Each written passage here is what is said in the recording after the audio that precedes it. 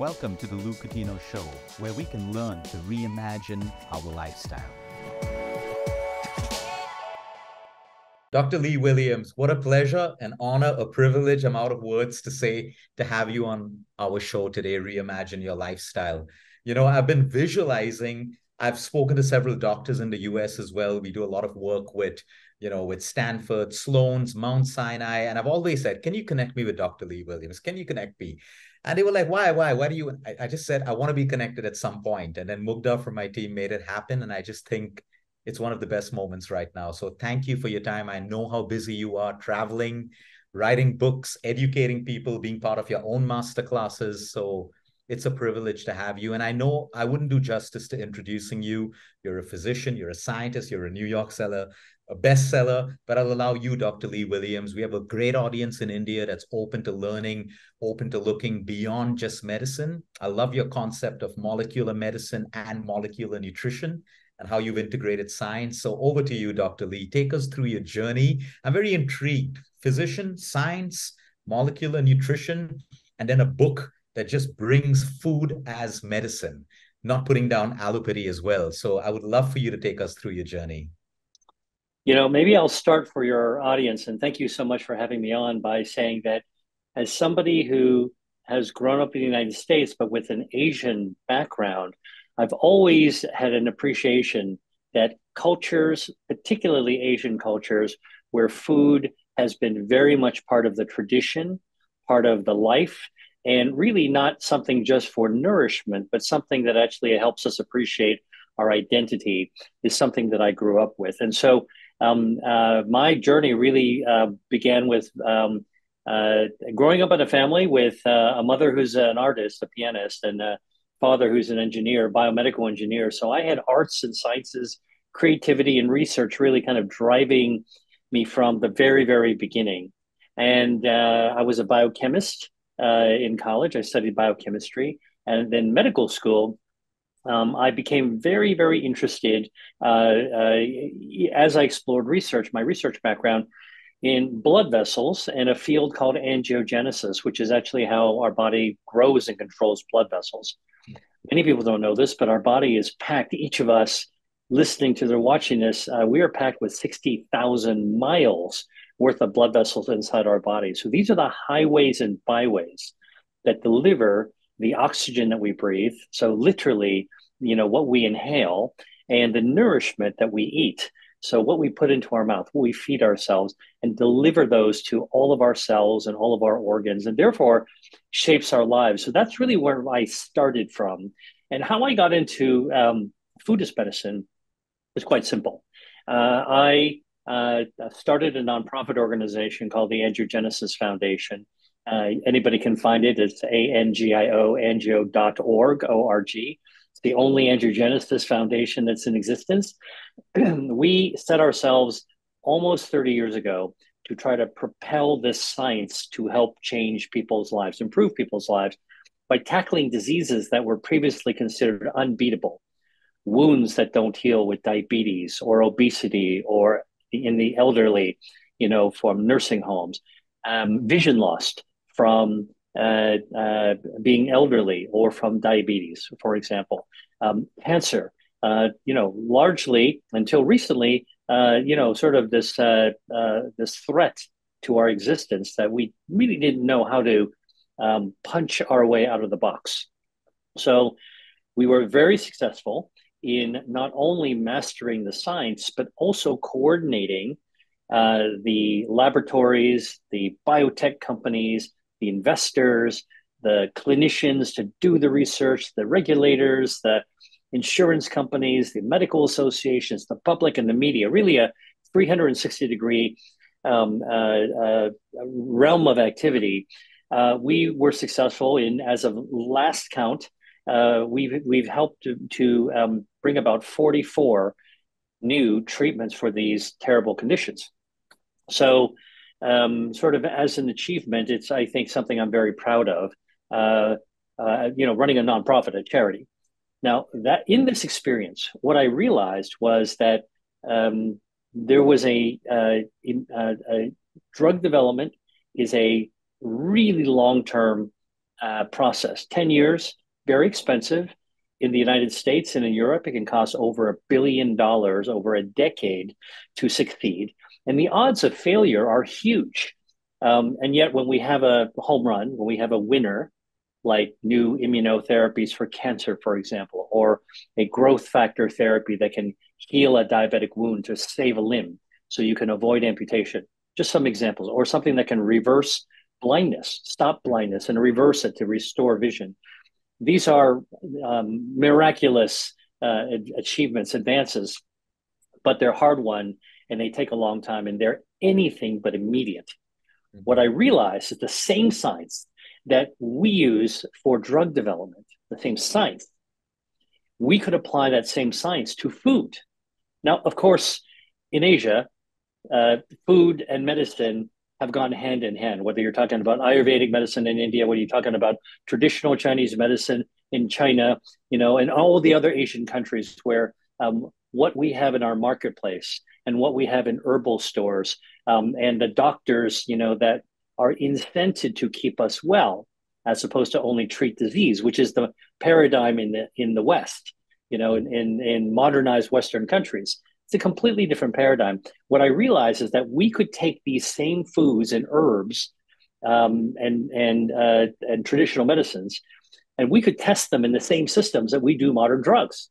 And that was the breakthrough for me. About 15 years ago, I started to test drugs, but also throw foods into the same system just to see what would happen, right? So, of course, we kept it a secret in the beginning because it was just, I wouldn't say for fun. We did it for really with seriousness of purpose, but we did not know what we would find. And what we did find is that 50% or more of the foods that we tested had equal or better potency than the drugs that we have been actively developing.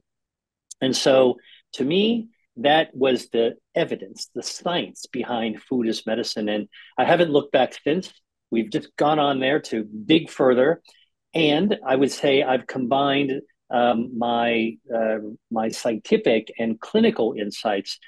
I put that together really with my own passion for delicious foods and my respect for the cultures from which these foods have come. Wow. Wow. But doctor, I have a genuine, thought about this. Today, when you look on social media, when you look at, all the different platforms that are just spewing out content, some of them cherry pick science, take this out there. What's your dream to take this science like to such a level, your book or whatever you have in your concept, which makes absolutely, complete sense at a physical level, at a molecular level for nutrition? Like, I know you must be thinking, because I know you must be seeing all the stuff on social media that says no fruits at all, no this, no that. And you're missing out on the medicine that exists on all of this. I understand bio-individuality.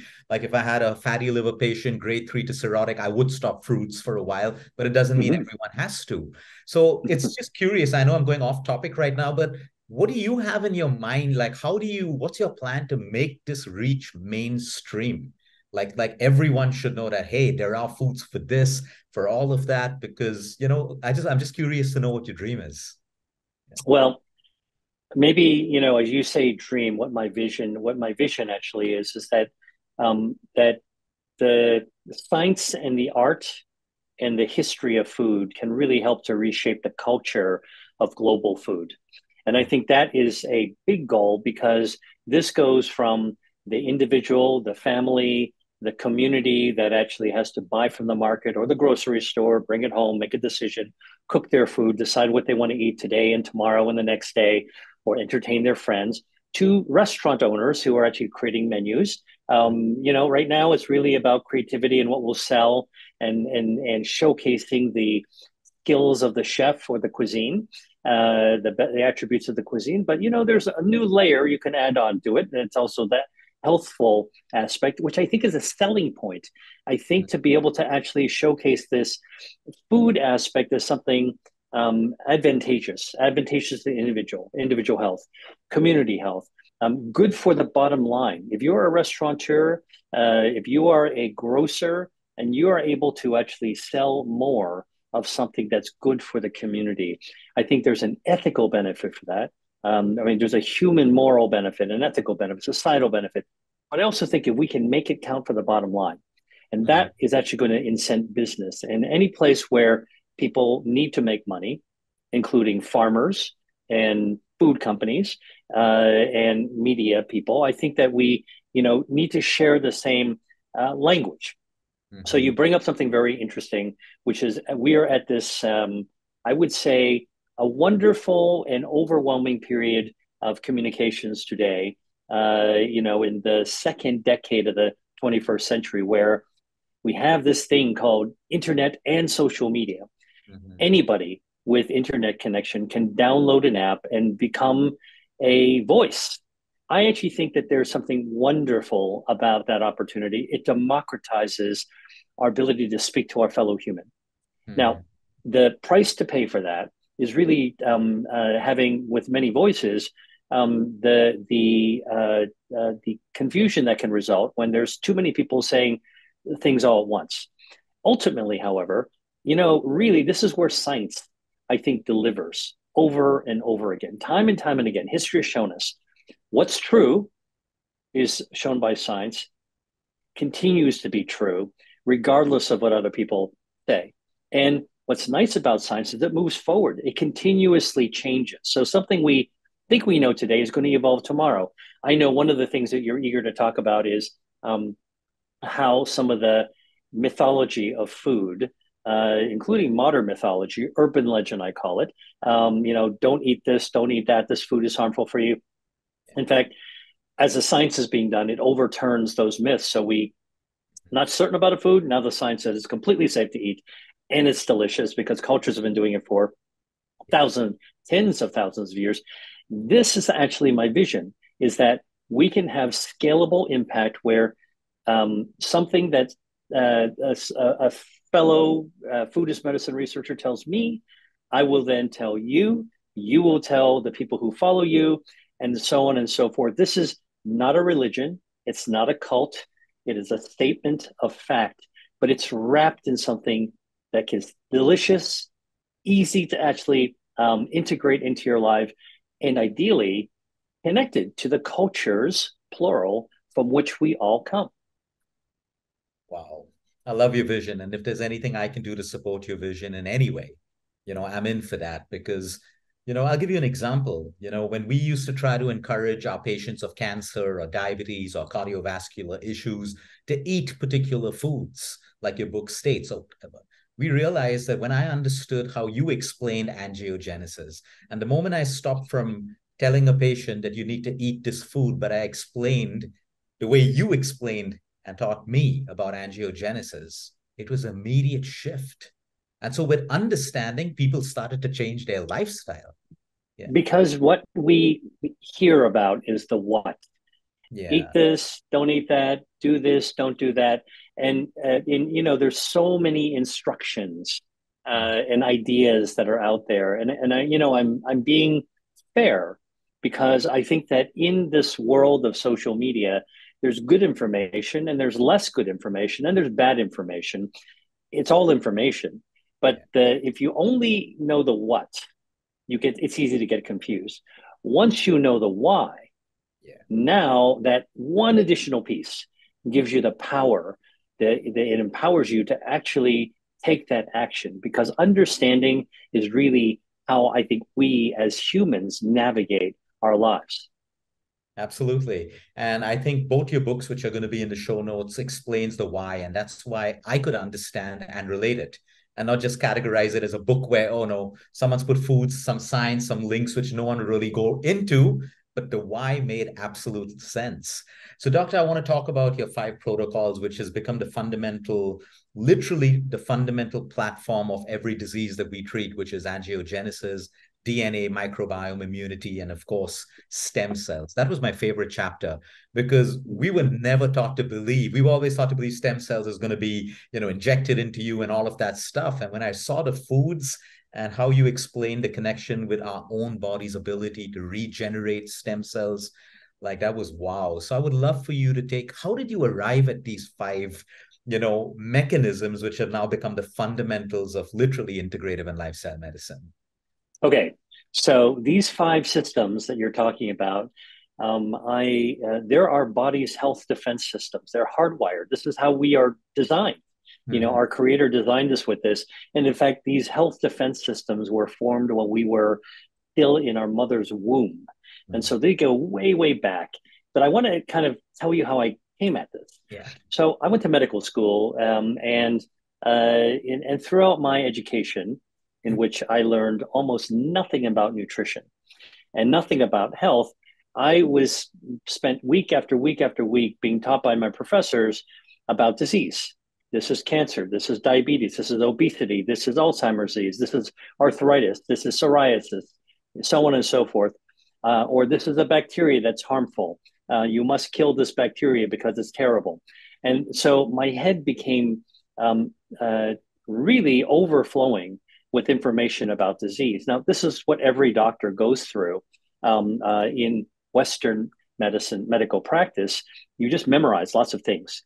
And I got to a point where, maybe in my third year of medical school, I began to push back against my professors to say, okay, I know this, I understand. I'm going to study some more about brain cancer, or I'm going to study some more about inflammatory bowel disease, okay, or autoimmunity. So I understand the disease. I will understand the disease, but tell me, what is health?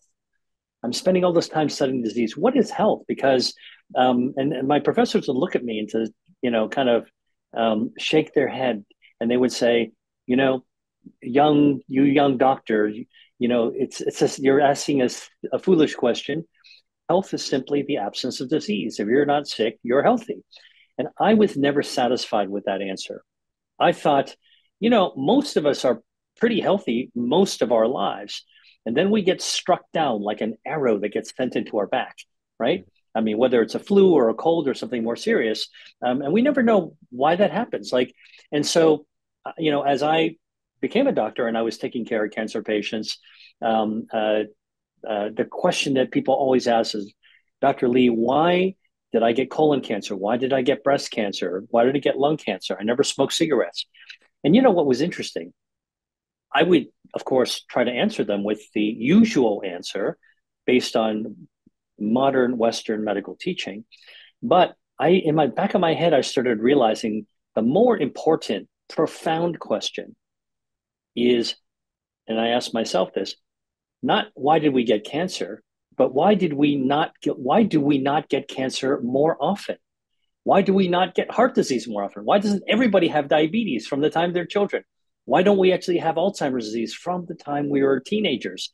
And so these types of questions made me realize how much we don't know about health itself. And this is a question I started asking almost 30 years ago.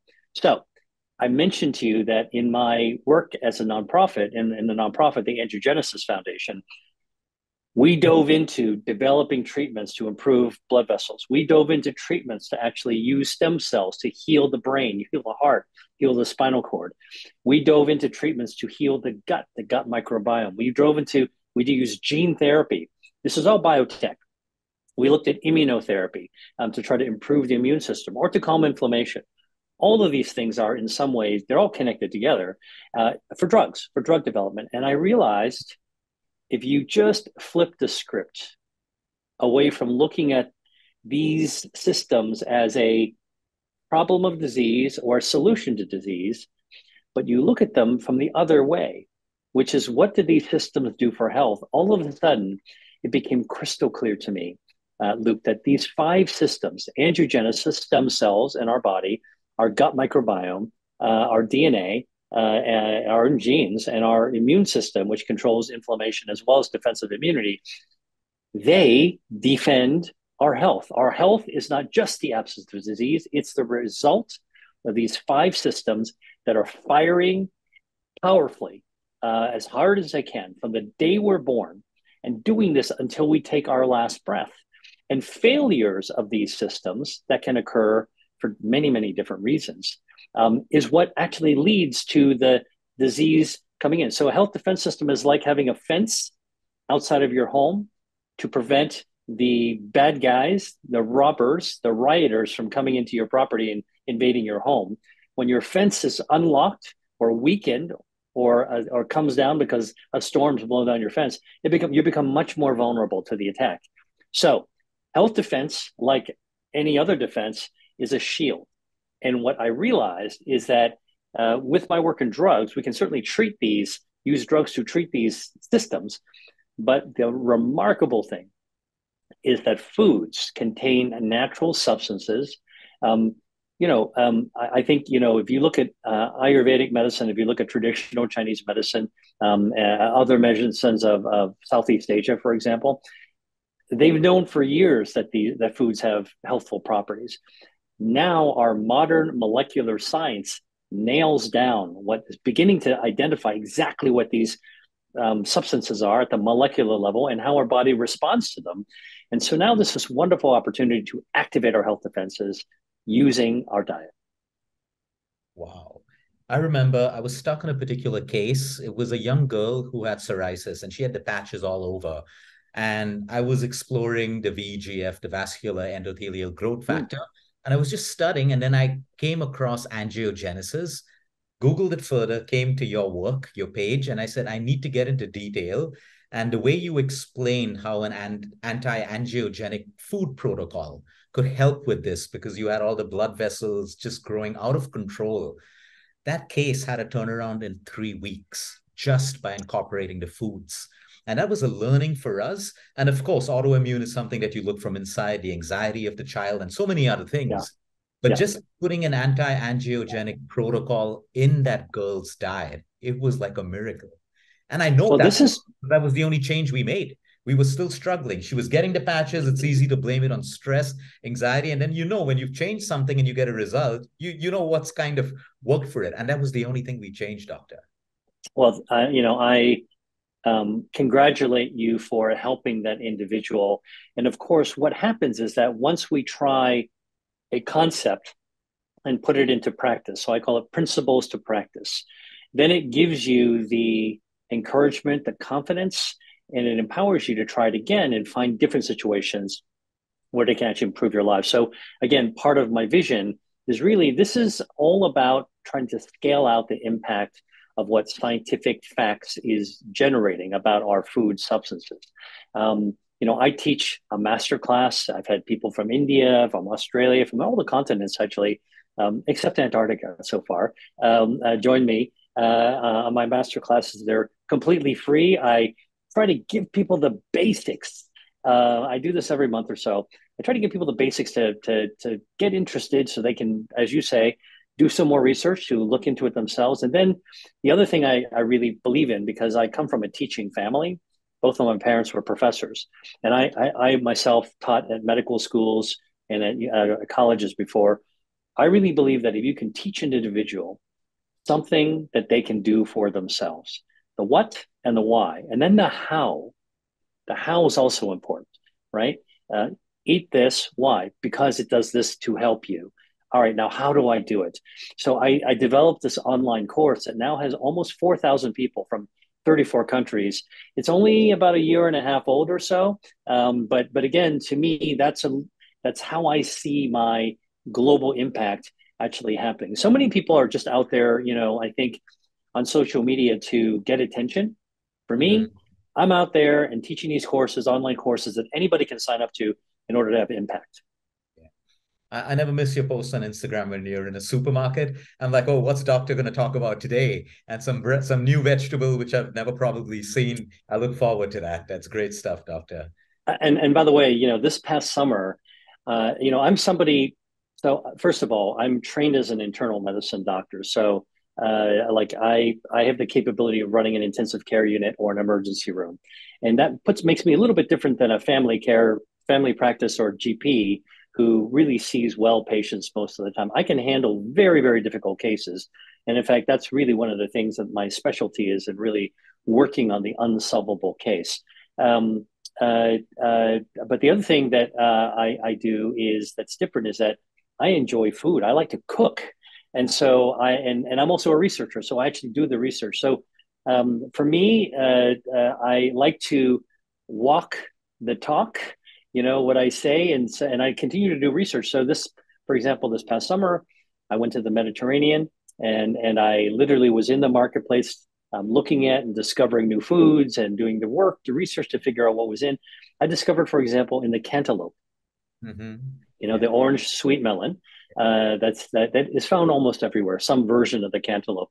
There's a new bioactive I wasn't aware of. It's not in my book, but I'm now talking about it. It's called amentoflavone. And amentoflavone helps improve the health of our circulation. It improves our angiogenesis system so that we have better blood flow to our brain, to our heart, to our muscles, helps with healthy aging.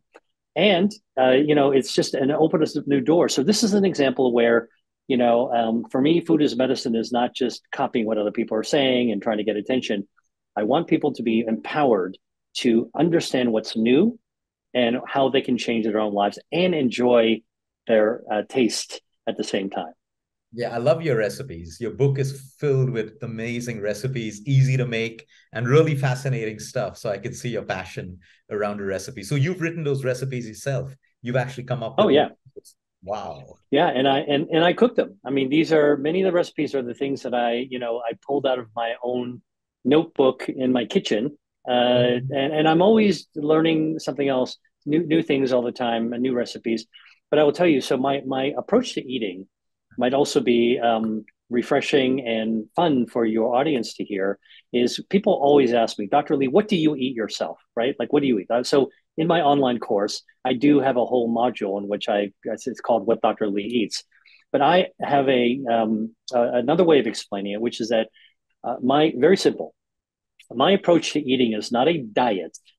I don't Mhm. believe in diets because everybody is a little bit different, but I have a style, a way, a method of approaching food. And I call it the Mediterranean style approach to eating. Mediterranean, Asia, these are vast areas, including more than 20 countries apiece, okay, geographically, that are known to have some of the healthiest communities, pockets of the healthiest communities in the world. Now, those healthiest communities, interestingly, eat very traditional foods. Their recipes, their food practices, their food patterns tend to veer and stay grounded in what our ancestors ate. If you're from the Mediterranean, if you're from Asia, what the ancestors ate. And of course, you go back 1,000 years or more. Asia is very old, older than the Mediterranean, in fact. People learn from experience, and the combinations of things. So people now talk about, oh, there's food inequities for healthy food. Poor people who are poor cannot afford the healthiest food. That's true in the West, more so in the West. Okay, but I can tell you, if you go to some of the poorest areas of Asia, some of the poorest areas of Europe, in fact, some of the in the Mediterranean, you go to Spain, you go to Italy, you go to Morocco, or you go to Egypt. There's a lot of people who do not make a lot of money. Okay, they go to their traditional recipes to have their whole grains, their spices, their seasonal available fruits and vegetables, and they cook them in very traditional ways. And it turns out we're discovering those are, in fact, some of the healthiest foods around. So I like to cook. I like to learn from the past, from the traditions. And I think that if we now spend time not just inventing new technologies for food, I mean, I think that I celebrate that as well. But I think there's something even more grounded that everyone can access if you go back to look at some of the old ways and to understand why they were actually so good for so long.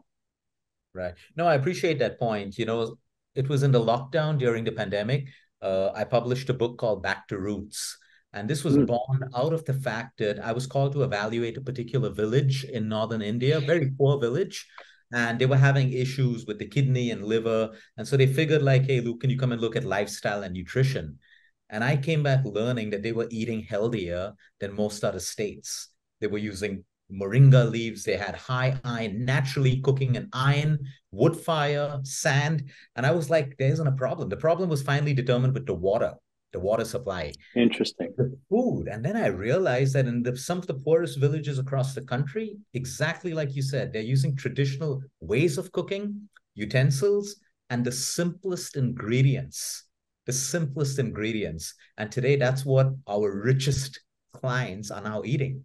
literally. Yeah. It's a Well, different. and listen, I think that you're getting onto something that I'm very passionate about, which is that there's the food, there's a simplicity of traditional ingredients that grown, in the land around us, but also there is the way that we eat. Because in traditional societies, people don't grab something in a plastic bag that you throw on the street and then just run, while we're actually eating on the run, okay, in a car or whatever, bicycle, whatever you're actually doing.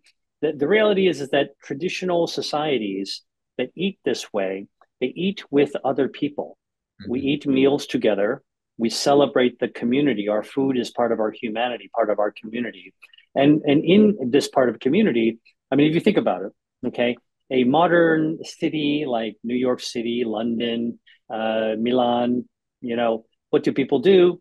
Maybe not Milan, but like London or Washington D.C. or New York City, you get people together. Often they're eating alone Mhm. quickly in order to be able to back to work, which is stressful. Okay, and stress also degrades your health defenses. You eat alone. You eat quickly. You want to eat cheap, fast food, which is already a setup for an unhealthy pattern of eating if you would do it in and day out. Now you're not eating with somebody else. You're eating quickly, so you tend to overeat. Now, if you eat with other people, and of course this is a generalization, but if you eat with other people, you're talking about your problems. You're talking about your business. You're talking about all the worries of what's going on. Okay, maybe what happens in traditional societies, right? I mean, maybe these villages that you went to or the Mediterranean places I was doing research on, when people to get together, the meal is a sacred ritual. And regardless of the problems that we are all individually facing in our own lives, you sit down together and you take a break in order to be able to enjoy that meal together, which lowers stress. What do you talk about? You don't talk about your business. Oftentimes, you talk about the food. This is great. This is the ingredient I'm so grateful for. My mother used to make it this way. This is what I appreciate. This is how I cook it, right? I mean, you're nodding, so I know that this is something that you connect to. This is a part of the value of eating is not just only the food ingredient or the food preparation, but the way that we consume it, all of which lowers stress, builds community bonds, and ultimately helps us live longer, healthier, and more vital lives. Mhm. Oh, that's beautiful. And I love the fact that you just don't talk about science, but you bring all of these, finer and more subtle parts of lifestyle to integrate, like the why. You've just given us the why of, what you said, which is beautiful. Doctor, when it comes to cancer, there's chemotherapy, right? Radiation, immunotherapy, surgery, respect all of that. And then you speak about eating to starve cancer, which was absolutely brilliant. I would love for you to touch upon that topic on eating to starve cancer. Yeah. Okay. So cancer is that one disease that when you hear that word, it sends a shiver down everyone's spine. It is a instant kind of life changer to receive that diagnosis until now, because the science now teaches us how to look at the situation of cancer quite differently. First of all, cancer is really just one of our cells that from some organ that's become abnormal and it's mutated. And a lot of people don't realize this, but we have about 40 trillion cells in our body. We're made out of a lot of cells. Okay. And when our cells replicate, they have to copy each other so that this is why we're still here today and not gone yesterday. And this is why we'll still be here tomorrow because our cells will reproduce themselves. Okay. And when our cells reproduce, it's easy to make mistakes. If, for example, copying is not that easy when you do it in a large level. If I gave you a sentence to write on a piece of paper or a laptop to type out, and I gave you one sentence and I said, Luke, can you copy this 10 times? You'll do it perfectly. If I said, Luke, can you copy it 100 times? You'll probably make one or two mistakes at least. Okay. But then if I asked you like the body does, Luke, can you copy this 40 trillion times? I guarantee you'll make many, many mistakes. It's just how it is. Now, a lot of people don't know this, but our body's DNA, when it copies itself, naturally makes 10,000 mistakes every single day, every 24 hours, Each of these mistakes, 10,000 mistakes, can become a microscopic cancer. So we're all walking around with little microscopic cancers in our body. They'll never become dangerous. They exist inside us, even as children. Okay. But the reason that they can't harm us is because our defenses, our body defenses, are working. Okay. They don't have a blood supply, so they can't grow large. Our gut health, our microbiome lowers inflammation. And inflammation is a trigger for cancers to grow faster. Our DNA is protected from the inside, tries to protect itself. It can be improved with food. So it prevents more mutations from growing around that first mutation. And again, our immune system is really kind of like a police force in our body. Parts of our immune system conduct surveillance. They just drive through our bloodstream like the police officers in a neighborhood looking for a problem. And when they see those microscopic cancers, your immune system will just take them out, put them in the back of the police car, take them away and dispose of them. Okay. So this is how it keeps the body clean all the time. When we develop a cancer, something goes wrong with that defense system. Okay. Number one, going to angiogenesis, is suddenly the tumor is able to grow because it has been able to hijack angiogenesis. It hijacks the ability of your body to grow blood vessels. In fact, it selfishly grows blood vessels to itself. All right. And once the cancer develops its own blood supply, man, that is actually bringing oxygen and nutrients to the tumor. In fact, I worked in a laboratory where this was actually proven that if you took a tumor and you, a small nest, a small nugget of cancer cells, and prevented blood vessels from growing, they would actually never grow in the laboratory. They would just never get big, just waiting to be taken out like garbage. All right. But the moment you actually, if you grew blood vessels to them, once the blood vessels touch the cancer, the microscopic cancer, that microscopic cancer would explode in its growth. In fact, it would grow 16,000 times in size in just 2 weeks because it's being fed. So one of the big breakthroughs that my group has made is this discovery that you can actually cut off the blood supply of feeding cancers using foods that naturally contain substances that inhibit angiogenesis. What are some of those foods? Berries. Strawberries have ellagic acid. Blueberries have anthocyanin. Fruits, peaches have chlorogenic acid, and so do apples. Vegetables like broccoli have sulforaphanes, isothiocyanates. So again, we're starting to categorize these foods and what they contain, and many of them can cut off the blood supply to tumor. Tea, not just green tea. Green tea has catechins, but black tea, fermented teas also have it. If you go a very fermented tea, guess what? Now you have now you have a probiotic tea because it has its own bacteria that you can sip. And think about the traditional Asian teas that are highly fermented. They're digestives.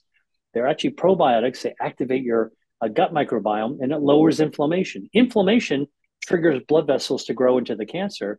So you can not only directly cut off the blood supply feeding a cancer, you can also lower inflammation. So you can put out the fire that's trying to make these cancers grow faster to feed them.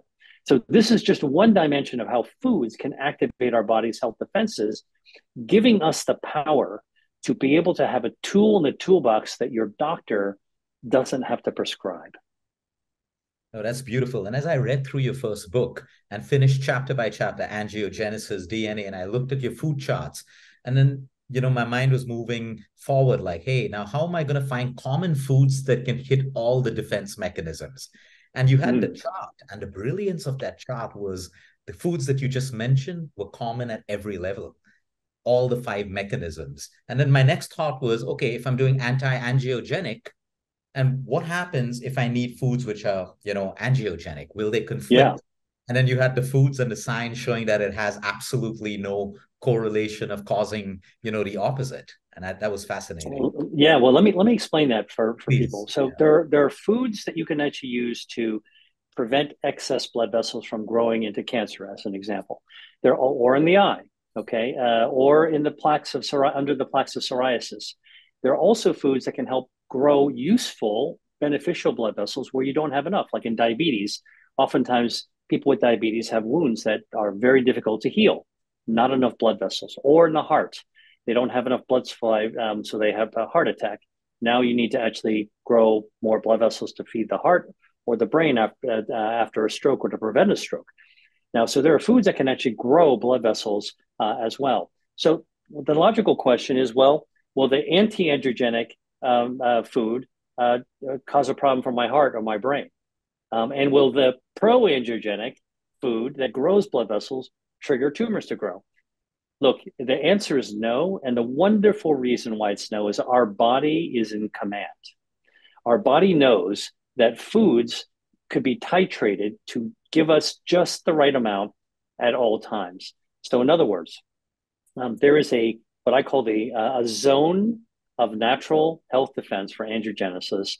And it's kind of like that fairy tale, Goldilocks and the Three Bears, if you heard of that, where there's three bears that find a home in the forest, and there's nobody home, and they're trying to look for the perfect thing.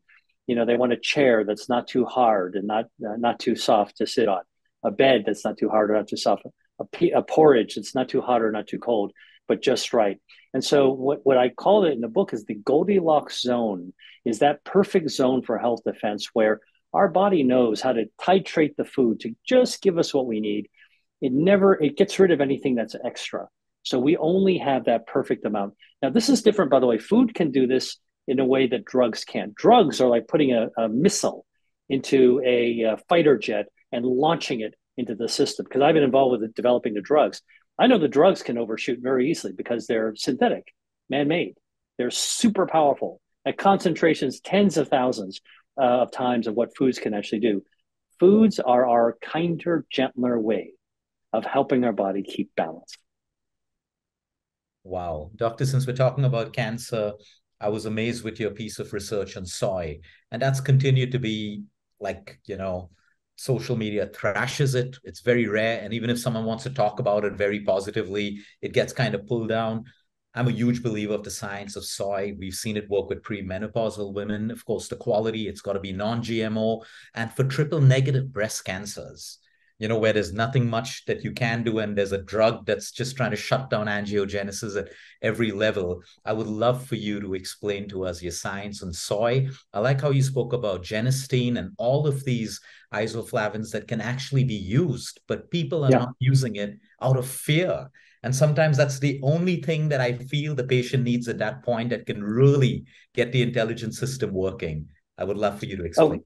Oh, okay. Well, let's talk a little bit about soy and cancer and how they even started to become connected from the popular perspective. And even doctors sometimes propagate this wrong idea that soy is dangerous for many cancers, especially breast cancer.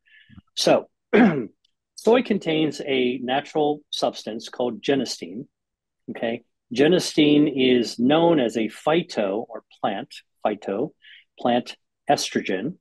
And somebody who was probably 10 or 15 years ago, who was very well-intentioned. I like to give people credit. Well-intentioned people came up with these ideas. They saw that as we began to realize that some breast cancers are very sensitive to human estrogen, that, oh my gosh, well, the plant has estrogen and breast cancers have estrogen, must stay away from all soy. And so this has now become propagated in the popular lore. Women should be afraid of soy, stay away from soy because it's got estrogen, it could provoke breast cancer. Completely based on urban legend, completely not true. Let me tell you, because I did the research myself. We looked at genistein and we put genistein into the system to look at angiogenesis. Just completely open-minded to see what would happen. Would it grow blood vessels? Would it stop blood vessels? What would actually happen? I can tell you that soy genistein derived from soybeans, tofu, soy milk, fermented soy products, any kind of soy. Tempeh as well, right? Tempeh would come. What's that? And tempeh in that as well, as a powerful inhibitor, suppressor of angiogenesis. It really starves cancer, really in a massive way. Okay. And so we know that it's beneficial to fight cancer, not to be a risk for cancer. So how did this misunderstanding take place? Again, I'm a scientist, so if you look at the chemical structure of estrogen, human estrogen, that is dangerous for some forms of breast cancer, and you draw that, or you look a picture on it, go ahead and go to Google and look up the image of the picture of human estrogen in breast cancer. Show you a picture of it. Then go to Genestein, okay, and look at that image, okay, and you look at them. They don't look the same. The plant estrogen looks nothing like human estrogen, and in fact, it's now been shown that the plant estrogen blocks human estrogen. So soy-based Genestein is in fact like Mother Nature's tamoxifen. You know, we prescribe tamoxifen to block estrogen in women who have breast cancer and don't want to, and for it does not to come back. Mother Nature's already packaged this kind of an approach already in soy. All right, you say, well, that's nice, Dr. Lee. That's a theory. Maybe it's some chemical structures, but you know, tell me if it really works in women. So there was a paper that was published in the Journal of the American Medical Association. So very, very prestigious, very difficult to publish, evidence-based medical journal. And it's called the Shanghai Breast Cancer Research Study.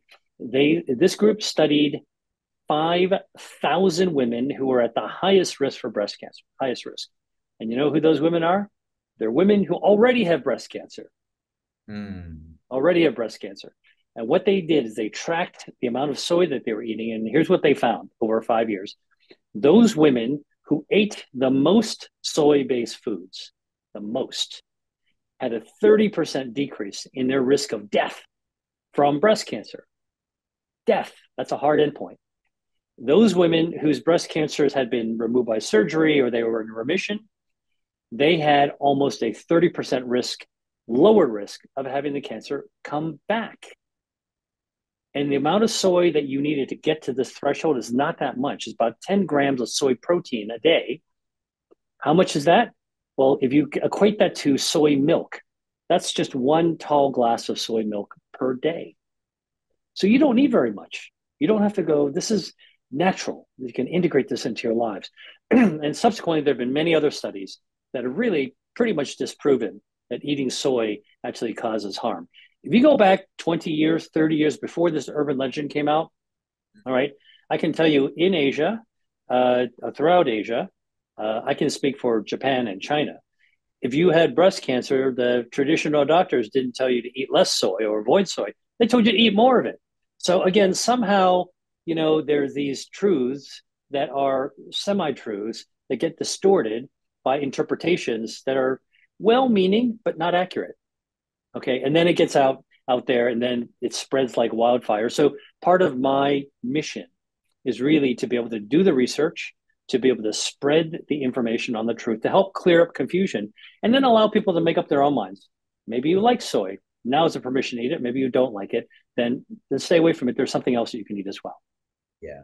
No, that's amazing. And of course, then there's non-GMO and there's GMO, and it's obvious that you would definitely, GMO could kind of mess things up, not just, you know, at a cellular level, right? So I will tell you, I was moderating a panel of experts just yesterday, a food and nutrition innovation conference. We were talking about childhood health and nutrition and diet. And one of the panelists is a researcher on food allergies. And what she said was that what we're beginning to realize is that with all the genetically modified foods to make the foods taste better, the grains, you know, get better mouthfeel, better, sweeter flavor, we're modifying what Mother Nature actually has in a way that used to be training the more natural versions from the past. We're training our gut and training our gut microbiome and training our immune system to respond appropriately. And, you know, I was always, for years, this began to change my mind about GMO, because for years I said, you know, I don't know what the evidence is. And yesterday, one of the clear points was made is, you know, globally, there's a remarkable rise in food allergies, right? People are now allergic to peanuts, they're allergic to all kinds of things, gluten. What's going on, right? When we were young children, we didn't see this epidemic of food allergies. And the point was made that among other additives, one of the changes in our natural food supply that is affecting our gut and our gut microbiome, one of our health defenses, are the subtle changes that have been genetically modified, well intentioned by the company to sell more product or maybe make taste a little bit more, make you more avid, enthusiastic for the product. We're removing the training that our gut needs to be able to help our health defenses protect us. And so then we become more vulnerable. Amazing to think about. So I think this now gives us reason to have pause about this whole GMO story. Well, thanks for clearing that up, Doctor. I could go on talking to you for hours. I want to be mindful of your time. But I also want to know, with the kind of schedule you have, you're seeing difficult patients, you're working on research, you have this noble mission of driving your vision. How do you manage day-to-day stress, anxiety, tough times? What are your coping mechanisms? Because, there are doctors, there are pilots, nutritionists, all fields of different, professions that handle it in different ways. And a lot of people like to assume, I'm a doctor, I'm always going to be busy and stressed. But then there are doctors who do it the right way and doctors who can do it better. Likewise with every other profession. What are some of your mechanisms that you use?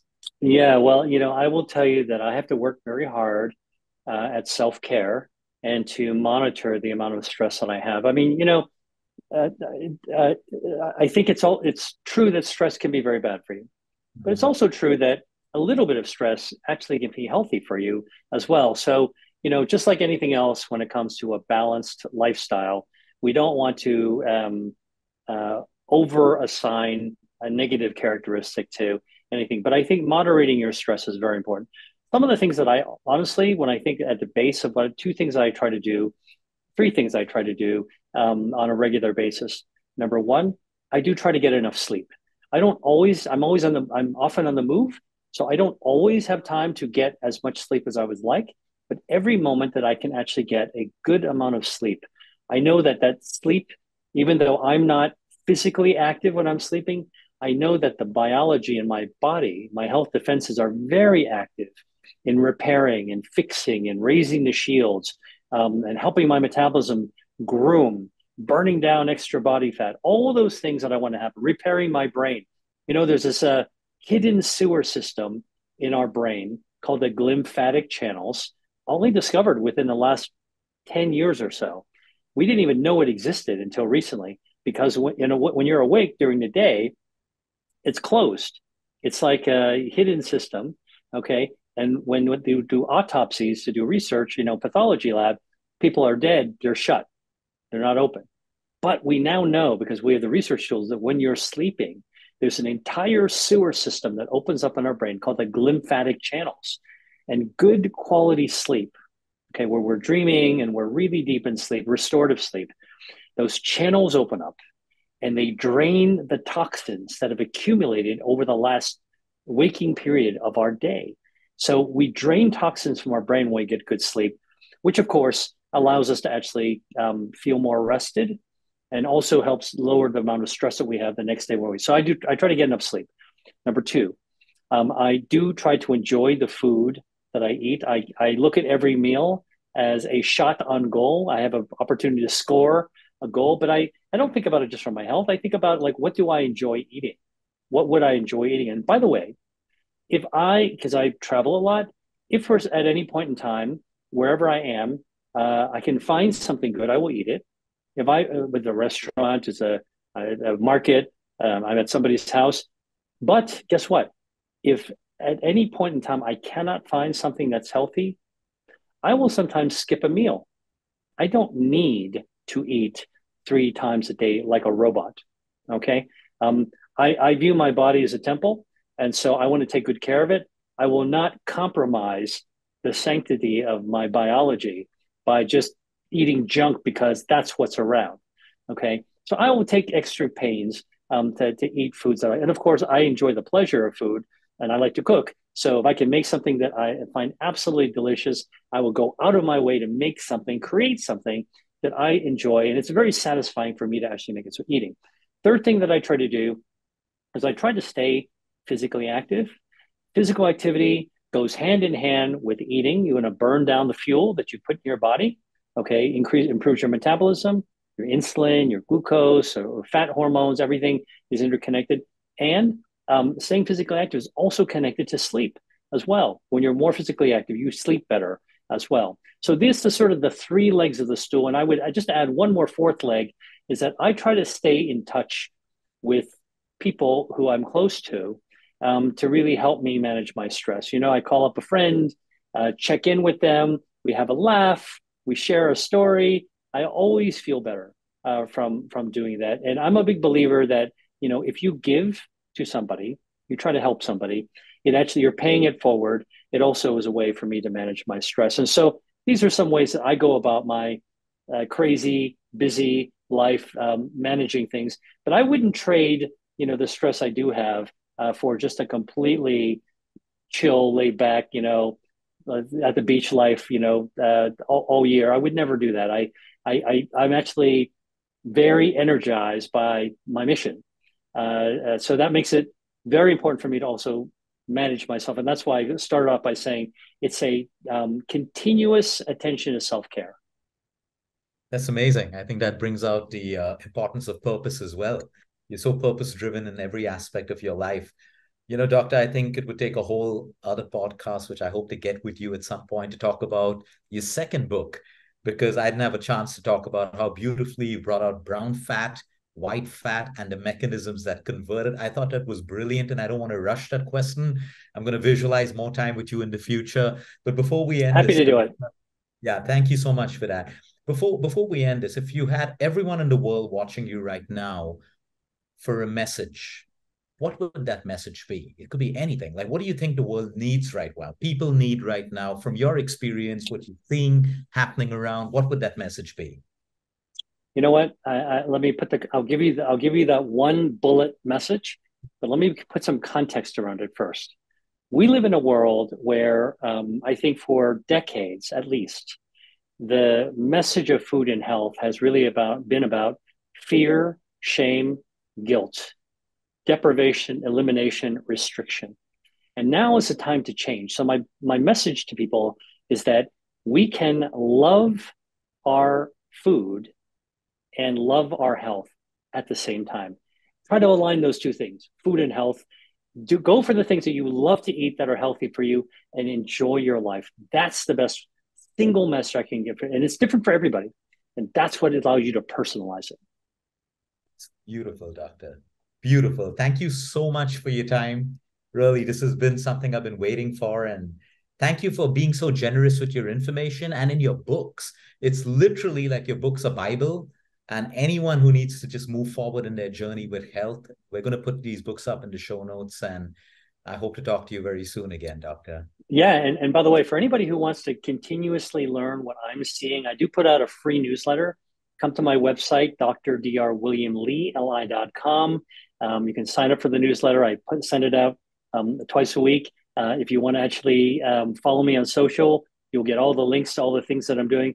This is all about my mission. You know, I really want people to actually get excited about loving their health and loving their food at the same time. We'll have all of these put up in the show notes as well. So, you know, that's great, Doctor. Thank you so much for your time once again. Yeah. Thank you, Luke. Stay tuned for more. We're going to continue our journey, learning, sharing, and evolving.